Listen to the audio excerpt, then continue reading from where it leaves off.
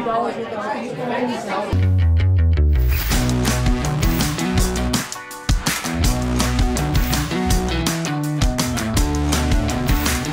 right, welcome to Cwic Show. My name is Greg Mattson, and I am your host. In this episode, we are covering an article that Neal A. Maxwell wrote in the 1974 October issue of the Enzyme. This is prophetic. It is fabulous and is very applicable to our world, our social justice world today. And I want to run through this. I want to thank Aaron, by the way, who's the one who sent this to me. He is a listener. I read this last night, twice, highlighted it, thrilled with what Neal A. Maxwell says in this. At the time, he is an assistant to the Quorum of the 12. He's not yet an apostle. I think that at the time that was a general authority position, but they've done away with that calling since then. But let's go to this article here. And you're going to notice, obviously, at the time, the term social justice isn't used as much, and so he doesn't use that term. The thriving global ideology of justice at the time is communism, and so you have here in mid-70s. This is the Soviet Union is at its height. Interestingly, this is the same year, I believe, that the Gulag Archipelago is translated into English, right, from Solzhenitsyn, talking about the realities of what's happening with communism in the Soviet Union and the imprisonment and the torture and all of the problems that are not being let out, and people in their minds that are still loving Marxism, right? They have this idea of utopia that very quickly after Solzhenitsyn's book comes out are disillusioned by things. A number of them start moving more into postmodernism. Yes, that roots from leftists as well, and other things, and trying to redefine things. But it's an interesting time. You've got everything going on in Maoist China with the Cultural Revolution. You have Pol Pot. You have North Korea, right? This is a global issue that's happening at the time, where the social justice of the time is communism.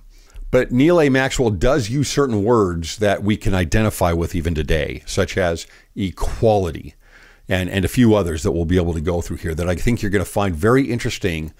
The way he seems to see things at his time that apply exactly the same then as they do now. So let's run through this, and I'm going to spend most of the time here, if you're on video, looking at the talk here. I think it's interesting that they start off here in the talk with focused on, they usually put a little summary at the beginning, a phrase at the beginning. Let me move this down here. Assistant to the Council of the 12. Eternalism versus secularism, by the way. That's the name of the article. Eternalism versus secularism. And this is a point that I'm going to hit pretty hard about secularism. Secularism sprouts out of academia more than anywhere else. Right? The religion of academia, ironically, is secularism. And what is the primary secular movement of academia? It's critical social justice. Right? So this goes hand in hand with what he's talking about here. And he gets very specific on things that I think you'll find is very interesting. So the summary of the article is eternalism focuses on changing the individual. Right? That's savior theology. That's our behavior, changing our behavior, repenting, moving forward with the atoning sacrifice of Jesus Christ.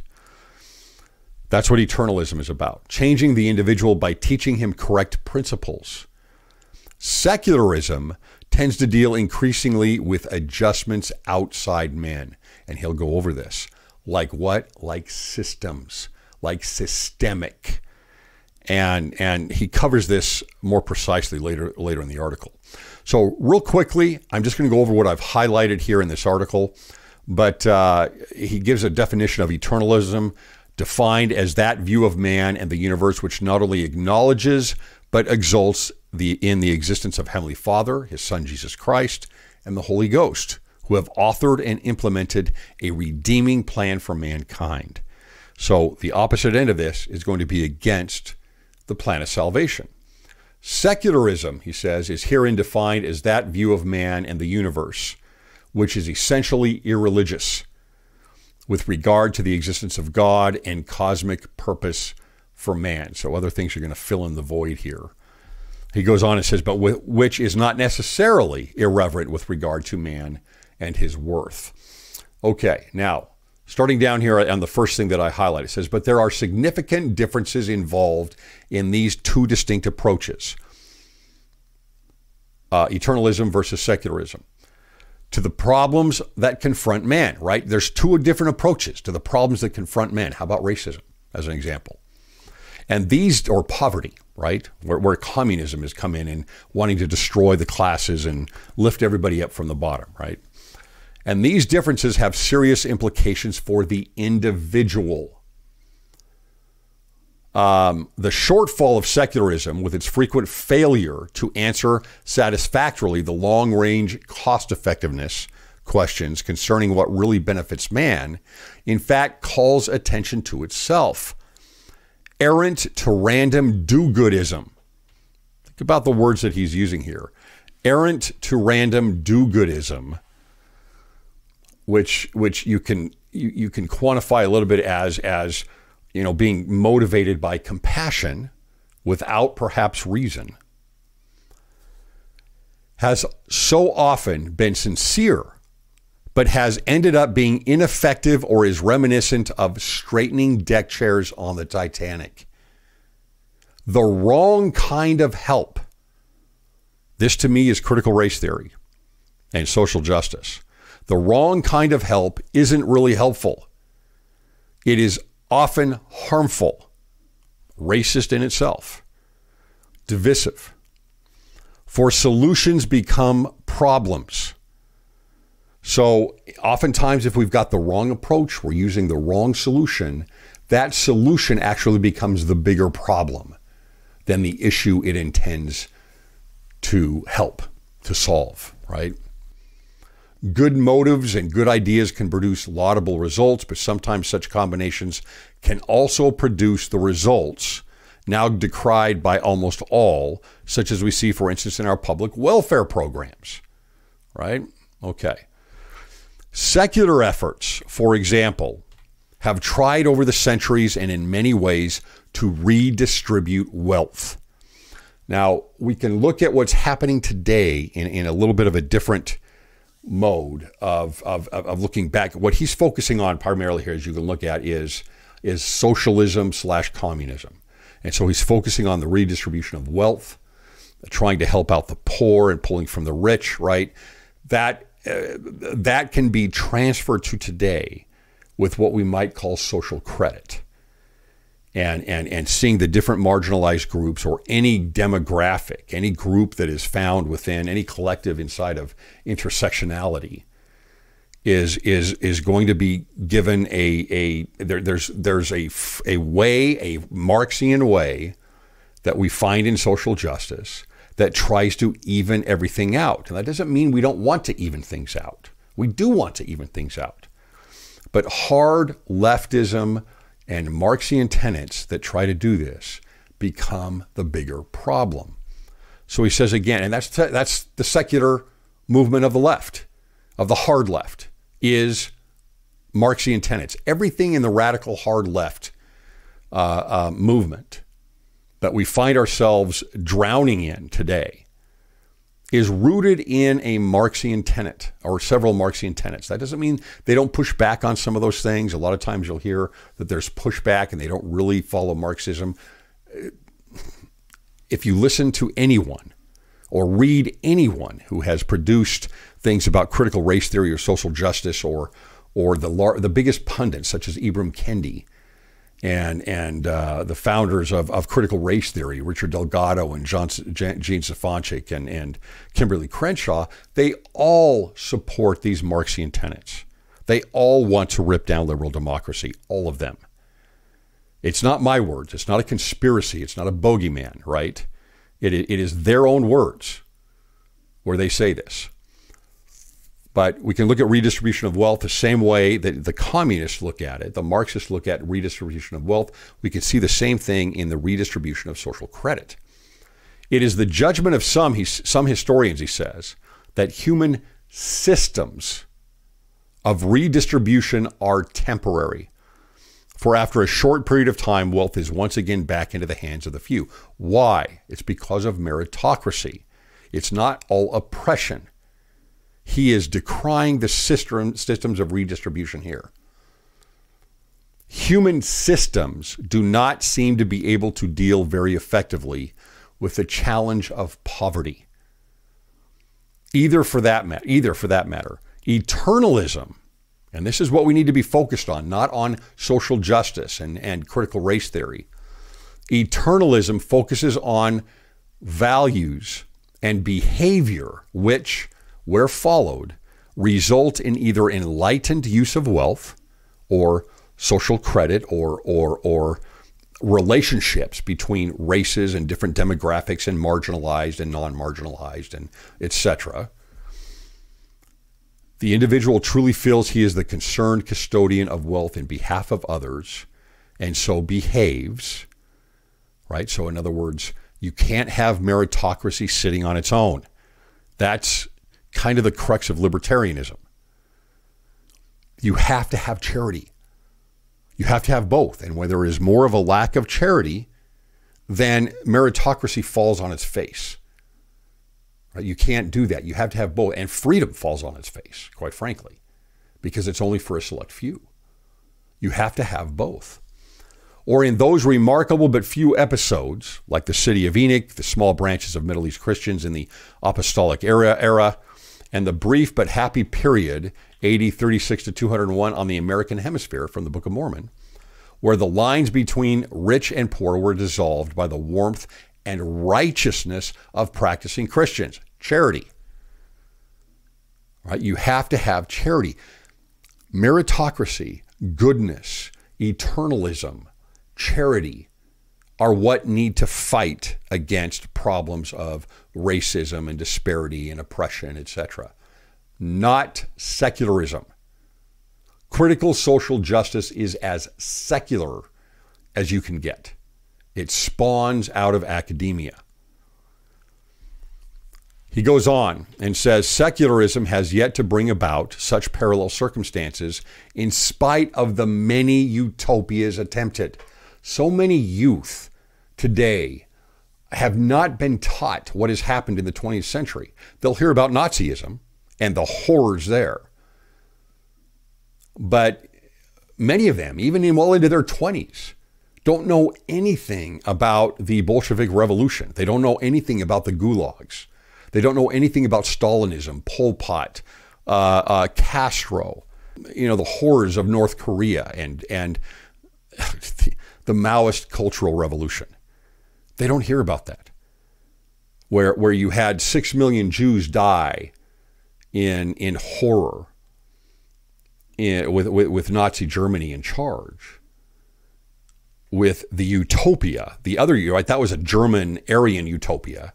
With the utopia of the leftists, you had over 100 million people die and countless more imprisoned, starving, tortured, put into poverty, just absolute horrors that has changed many of those countries that they still haven't been able to recover from. The utopia that is desired today does not have a basis to it of how it's going to actually be there, other than we're going to topple liberal democracy. We're going to get justice where it is needed. We're going to break down the oppressors. But there's nothing in place of that works.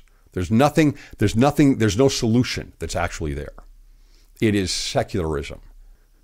Neal A. Maxwell goes on and says the new secular moral geometry, as he calls it, with its fluid lines, alien angles, and restless points, he has such a way with words, always did, rejects the idea of divine design in the universe, but then naively seeks to muster righteous indignation, justice, in behalf of the disadvantaged, but without any corresponding concern over the need for non-economic morality or non-demographic morality today, the very values necessary to make indignation righteous.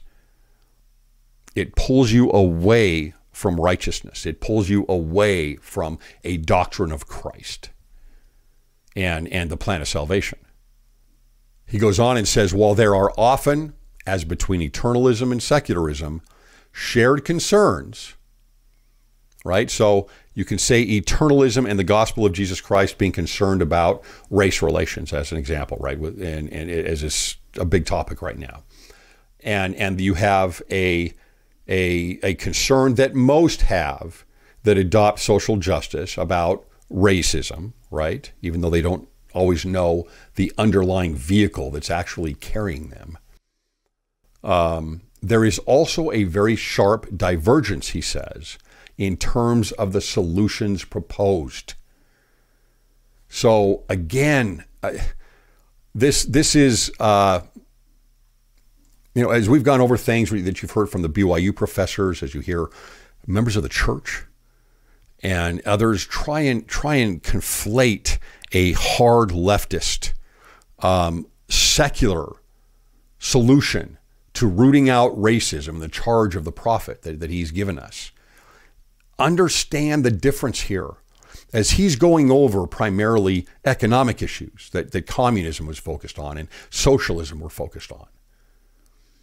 The difference today is that it's done with the demographics of collectives of individuals, or of collectives of race and sexual orientation, or of gender identity, or ableism, and many other intersectional collectives. There is a sharp divergence, please understand that, between eternalism, the gospel of Jesus Christ, and a secular approach like critical race theory and intersectionality. They can't work together. They are divergent completely. There are some shared concerns, but in the end, when you get to the core of each of those, they are driven by different motives, and they are driven to different ends. Here's another one that goes exactly against what you see in critical social justice today. He says, eternalism places a high value on work per se. Work, right? Meritocracy, hard work. You will see, for example, in the Smithsonian whiteness chart, you may have seen in a couple of the episodes that I've put out there or seen elsewhere.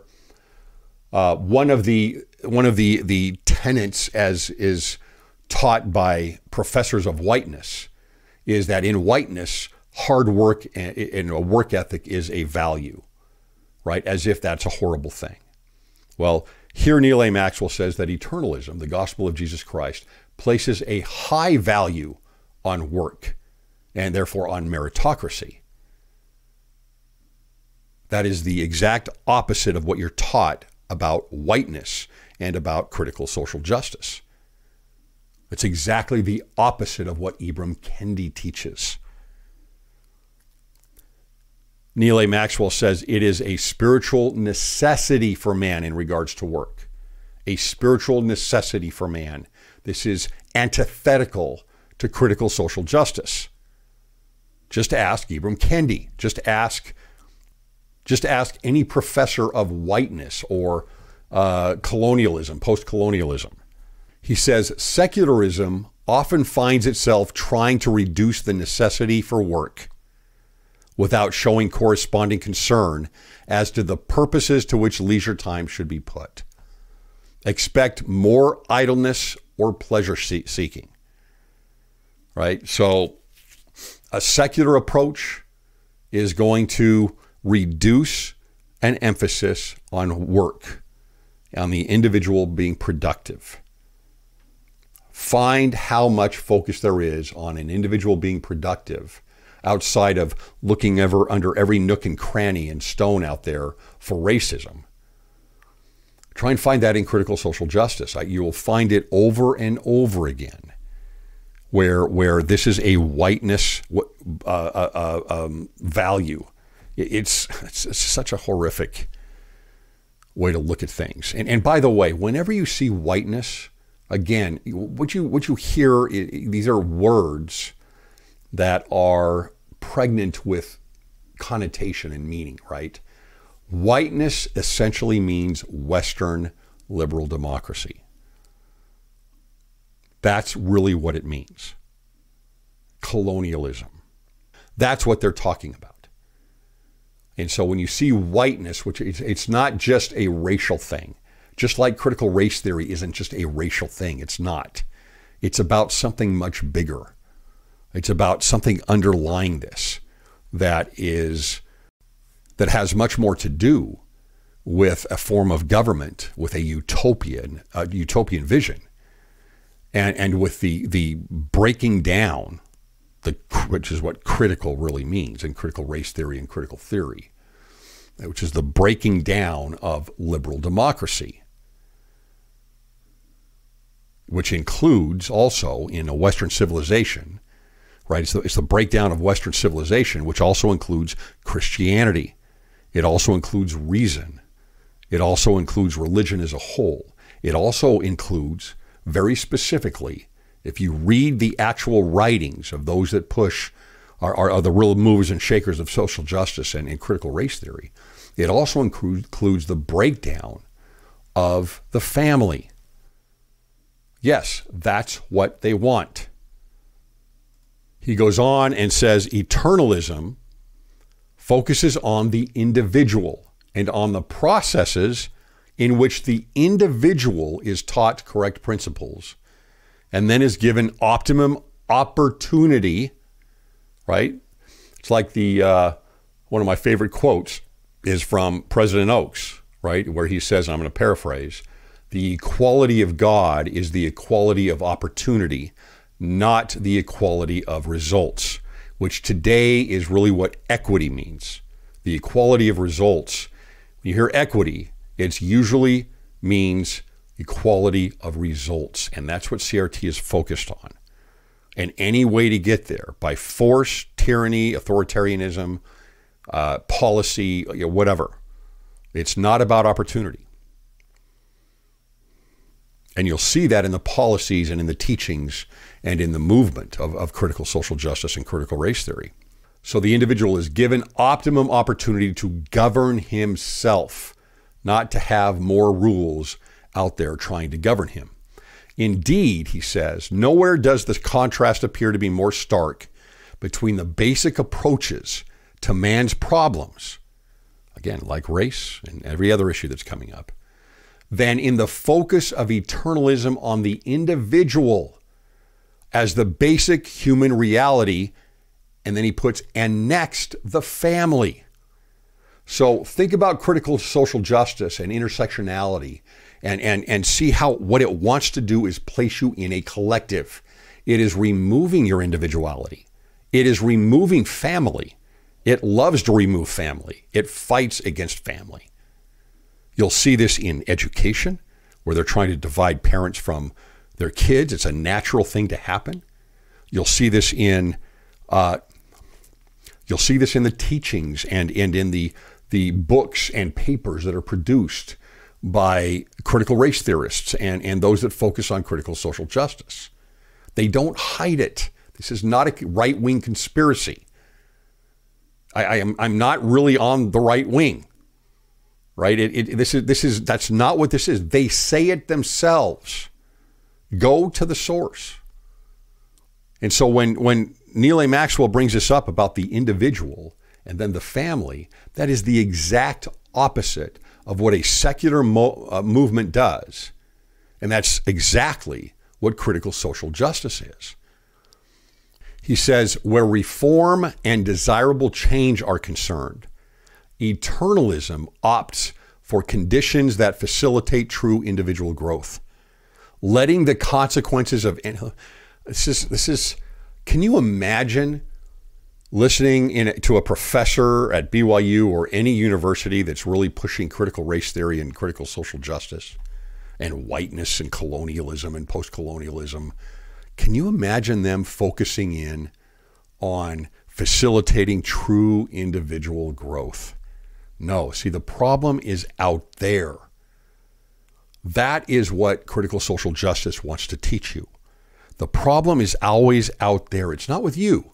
You don't need to worry about repentance. You don't need to worry about changing. You don't need to worry about growth. It's the oppressors that we have to go after. That's exactly what liberation theology teaches, which is the critical social justice in Christianity that is antithetical to the gospel of Jesus Christ and a savior theology that teaches that it's about you and your growth and becoming, who you are becoming. They don't give a rip about who you're becoming because there's no eternal perspective. The problem for them is always out there. He goes on and says, eternalism, he says, opts for conditions that facilitate true individual growth, letting the consequences of any successes ripple outward. That is what you see in poverty today around the globe with capitalism and liberal democracy. We have never seen. We have had 50% reduction. I don't know if I got this number right. I'll follow up and put it in the description in the YouTube once I find it. But I believe we've had a 50% reduction in poverty just in the last, I want to say 15 to 20 years. Globally. That is thanks to trade and to liberal democracy and capitalism. He says secularism tends to want to deal increasingly with systems. There it is, right? Secularism tends to want to deal increasingly with systems, governments, labels, groups, etc., with adjustments in the things outside man, outside the individual, apparently hoping that somehow changing the external scenery will change the things inside man. What they're beautiful words. This is so spot on. He knows exactly what he's saying. And remember what his context is back then. It's socialism and communism. Why is he saying the exact same things that go against critical social justice here without having as much that movement at the time? Because it's the same thing. It's a secular movement founded in Marxian tenets. Just one more time, I want to read that again. Secularism tends to want to deal increasingly with systems like systemic racism, governments, labels, groups, with adjustments in the things outside man, apparently hoping that somehow changing the external scenery will change the things inside man. That is so profound. And he goes back and makes kind of a charge to the individual here. He says, for those of us who see the human condition as one in which there is more stupidity than cupidity, more apathy than conspiracy, there is no real place to begin but with ourselves. That's the opposite of critical race theory and what it teaches you.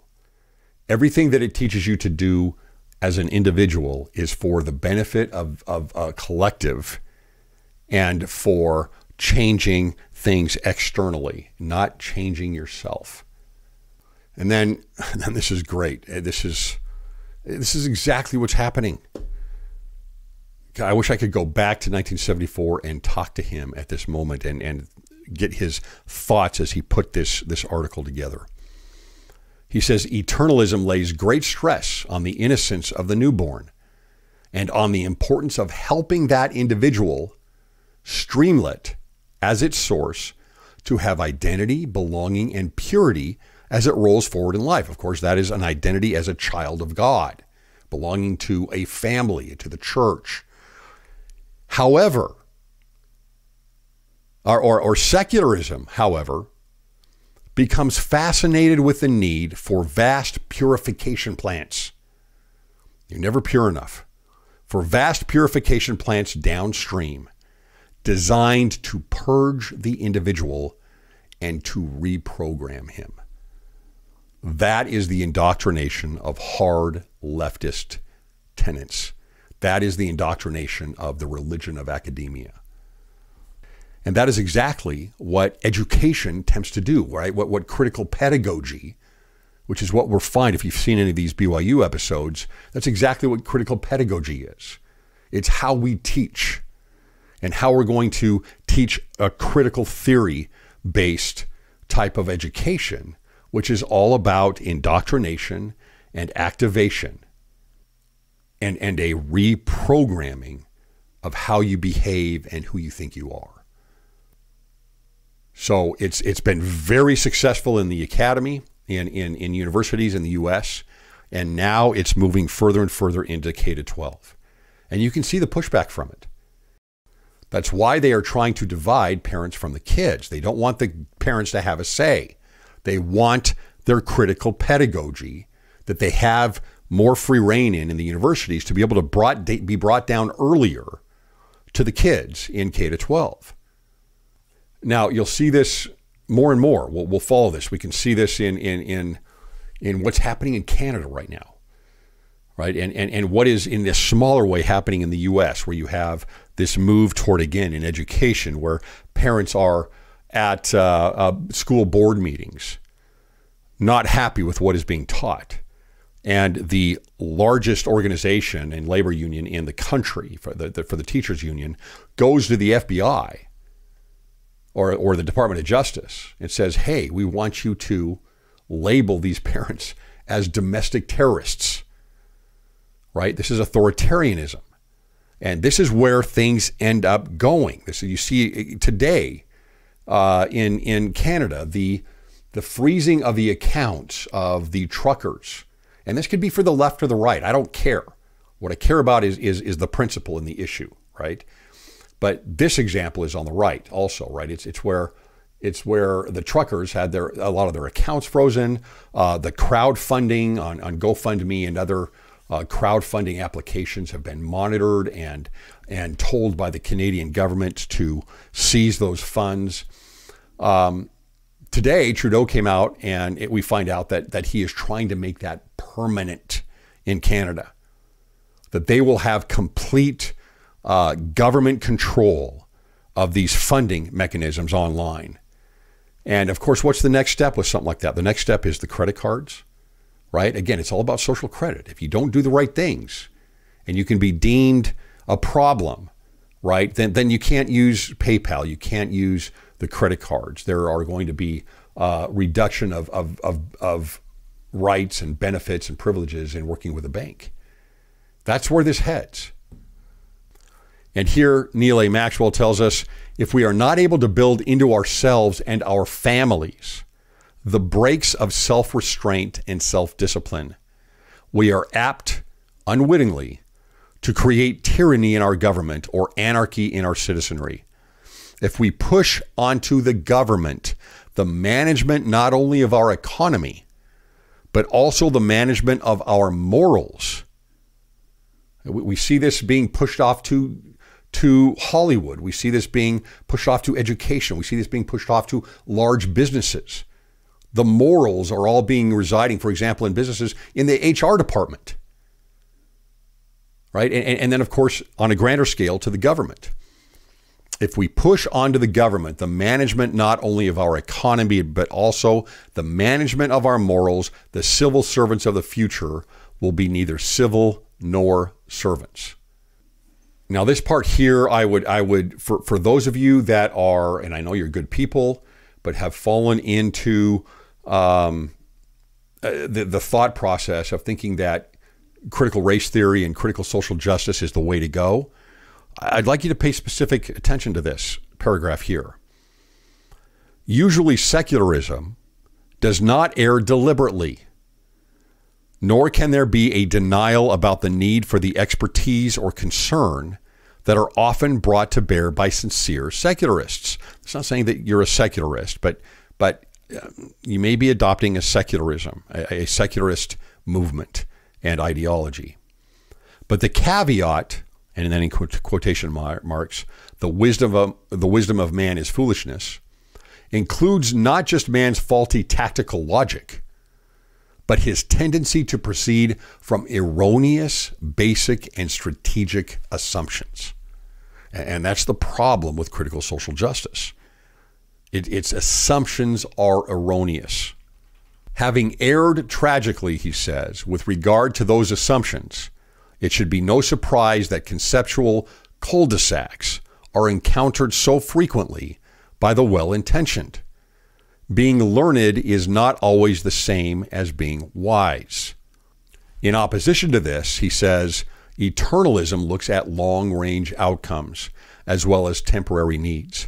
It places great emphasis on the shaping influences at the front end of life, on love, correct principles, wise discipline, and on a nutritive home atmosphere. Good homes are still the best source of good humans. You may not know this, and I've brought this up already in this episode, but those that push hardest and are the authors of this critical social justice movement and critical race theory, they fight against the family. They fight against the home. That is not some interpretation. Those are their own words. Please keep that in mind. And then Neal A. Maxwell comes back and focuses in on the teachings of the Savior and on his atoning sacrifice. And he quotes scripture here. He says, "For he is more intelligent than they all," right? That's from the book of Abraham. He says, Jesus is not only the very best, he is the very brightest. And those who follow him have abundant assurance about the shepherd who is leading them. And he gives the example of Peter when they're saying, well, you know, are you going to leave also? This was after one of the incidents of the bread and the loaves of bread and the fish, I believe. And he says, you know, when Jesus inquires of him, will ye also go away? And Peter's reply, he says, reflected one of the realities of the universe. And that is, Lord, to whom shall we go? Thou hast the words of eternal life.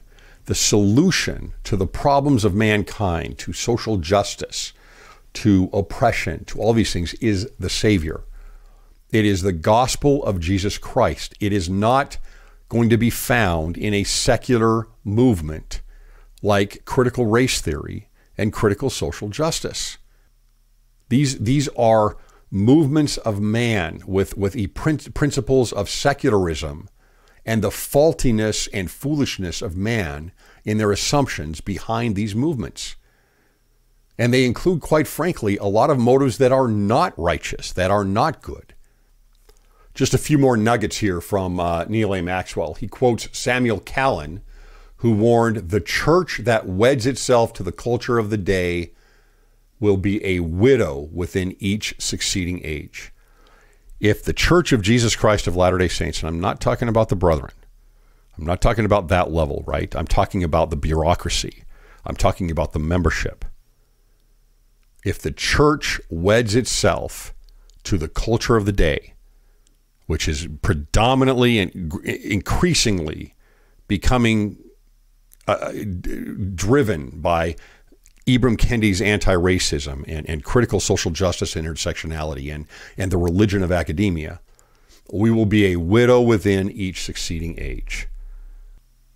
We need to be very careful about what we deem as being the gospel of Jesus Christ as compared to a secular movement.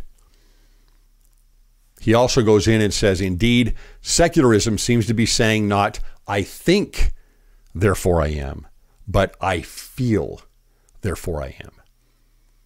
If you are tying yourself to critical social justice, to Ibram Kendi's anti-racism, are you moving just based off of a reactionary feeling?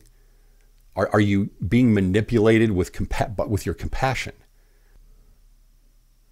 but it is not the highest value. And that's what critical social justice wants us to imagine, right? It wants us to believe that compassion is the highest value, because then it can pull you in like a moth to the flame. And it says, look, there is nothing higher than this, but there is truth. Truth is higher than this. And there are ways to express and to manifest your compassion that are not couched in hard leftist tenets and ideologies. And I would say the same thing when it comes, because it's coming, when those things are couched in hard right tenets and ideologies. I say it's coming. Why do I say that? Because there's going to be a reaction to all of this. We are just at the tip of the iceberg with critical social justice. And as it infiltrates more and more and more through the institutions and takes control of the institutions and somewhat at least of government, and much of Christianity, by the way, there's going to be a reaction. Right now, there's a reaction from the right, but there's going to be some elements that are going to be hard right that are not going to be pretty reactions to this. Because how do I know that? Because that's the way it always is. It's the way it always works. Then he gives us another great point here. He says, only occasionally does secularism attempt to project the human consequences of its policies and programs. Right? So calling out and saying we want justice and pulling down the oppressors and we want justice, they're very rarely ever going to go over what the consequences of all of this are. They don't care what the consequences are, quite frankly, because that's not what they talk about. What is this going to mean? How is this going to look? What about these policies and programs that are going to be put into place? What are the consequences of all of this?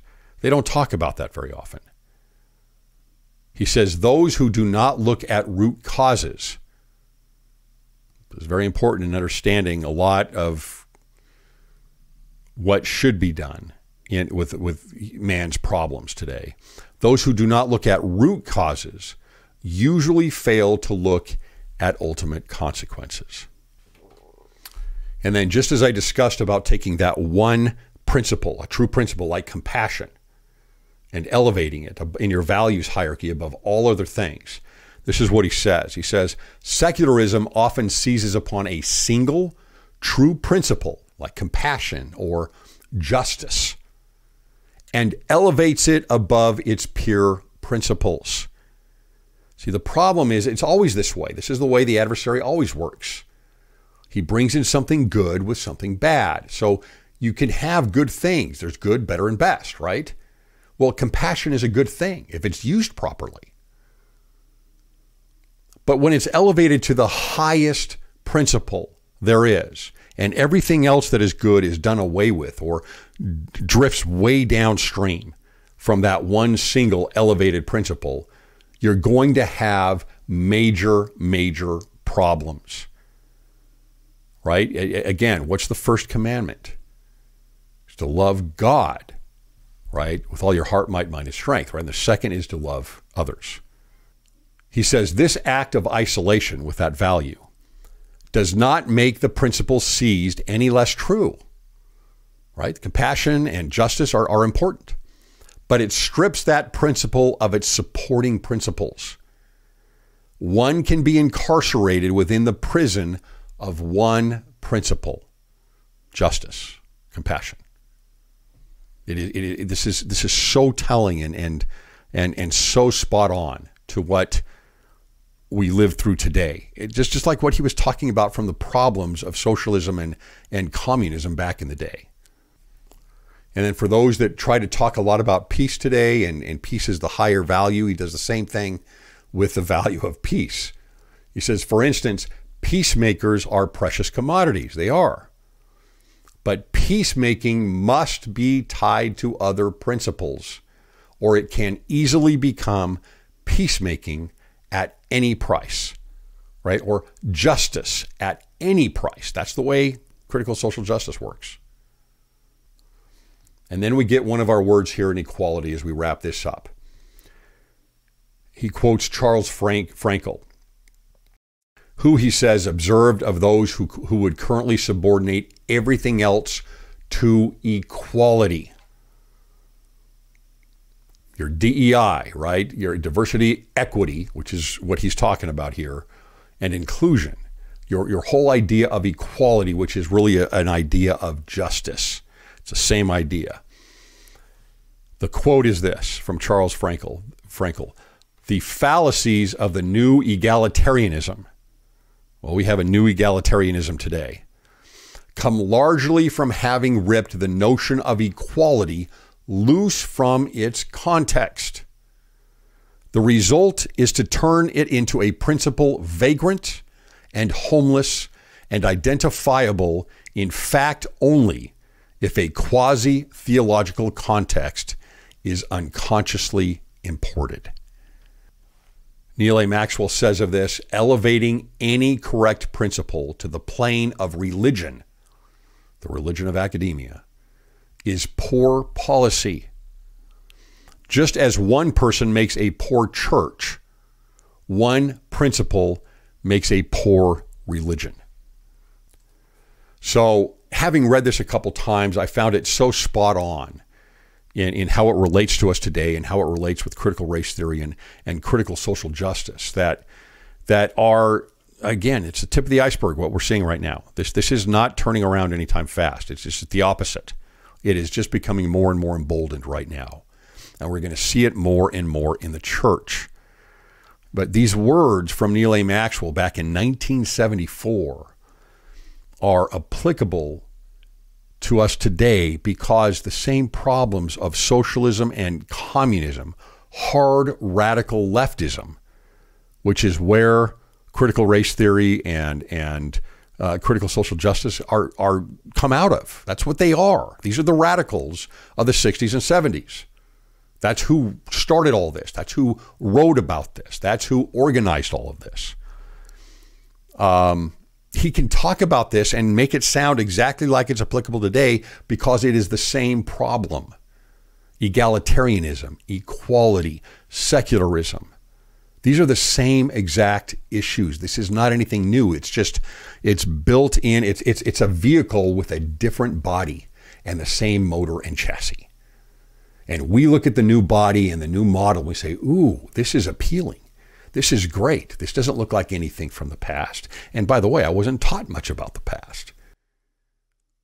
But the direction that this is going, the chassis that carries this, is radical leftism with Marxian tenets that it is very proud